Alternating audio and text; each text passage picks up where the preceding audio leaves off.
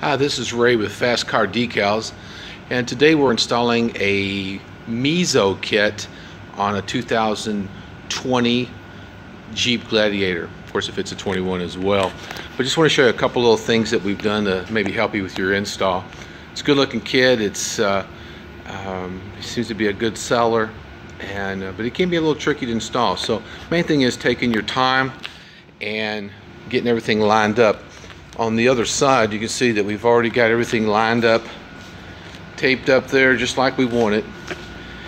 And that's the way to install this kit. And then I'm going to use the hinge method here. I'll wipe that down or paddle that down and work my way here.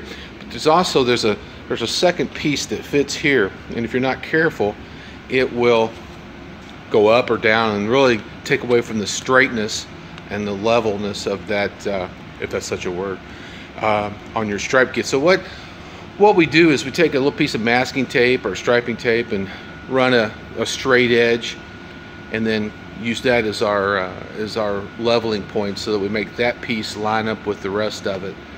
And that's just one tip that will help you to make it look straight, professional looking.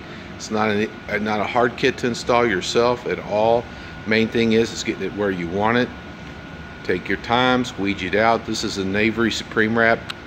This is a premium vinyl that'll be installed dry, and we use the hinge method. Thanks again for watching this